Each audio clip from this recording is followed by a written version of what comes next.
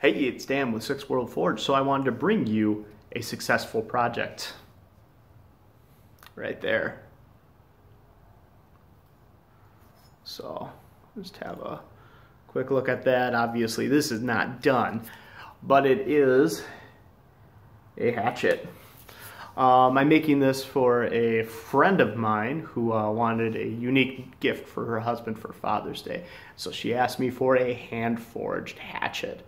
So this thing started life as a ball peen hammer that had really kind of outlived its usefulness. The handle was broken, the faces needed to be redressed, and it was just too light for the kind of work that I do. I've got better hammers, so I decided to sacrifice this old hammer that I picked up in a yard sale last summer.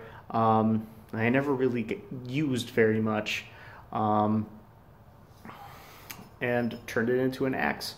It's not perfect. The edge isn't completely true, but it's thick enough that I can kind of grind it to true.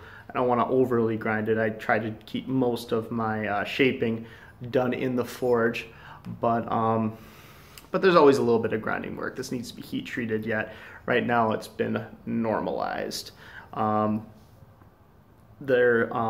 The other big flaw that I have to deal with is, let's see if you can see it.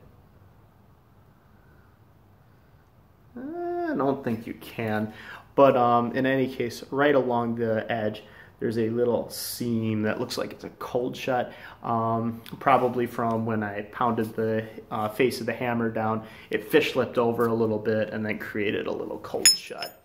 So that's going to have to be corrected. But I'm really happy with this. Little bit of trivia here. Why is it called blacksmithing?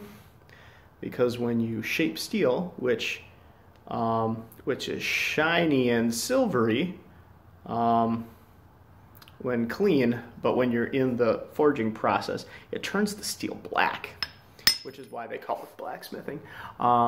Anyway, it was a little piece of trivia I thought I'd throw in here for today. But in any case, it's getting late. I'm going to include a picture of this completed in a future video. I'm really excited to get it done, and I don't have a ton of time to get it done because I'm a part-time smith. But feel free to like, comment, and subscribe, and put down in the comments below things that you want to see me do, things you want to see me try, and hey, maybe fail at, maybe succeed at, but in any case, things that you think might be fun.